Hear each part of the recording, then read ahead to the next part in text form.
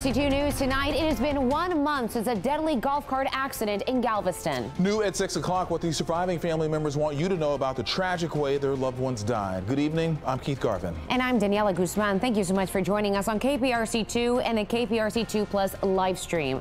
4 people were killed when a suspected drunk driver slammed into their golf cart. 2 of the victims were children. My baby loved fishing. He loved all his uncles.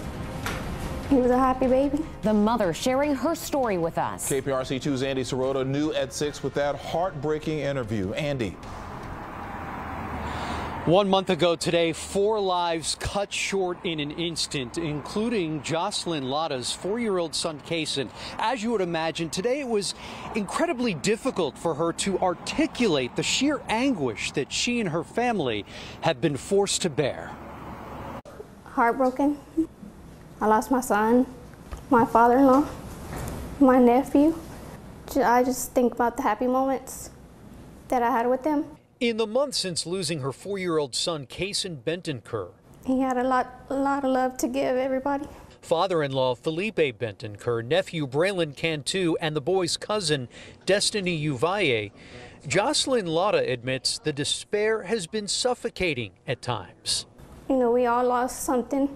Grief, she says, doesn't suddenly end at a certain point after a tragedy like this.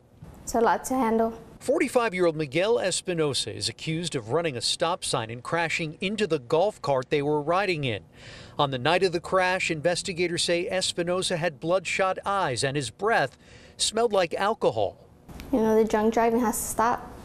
It happened in Galveston after court papers claim Espinosa had been day drinking with his companions at Floats as early as 2:30 p.m., 9 full hours before the incident.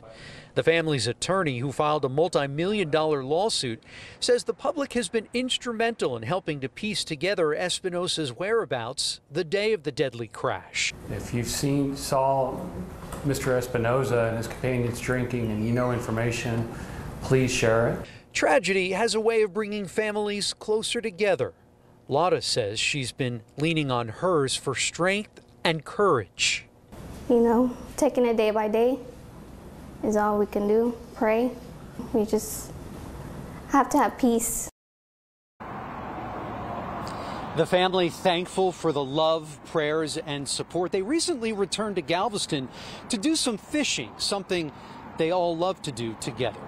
Live in Sugar Land tonight, Andy Sirota, KPRC 2 News. Our thoughts still with that family, Andy. Thank you.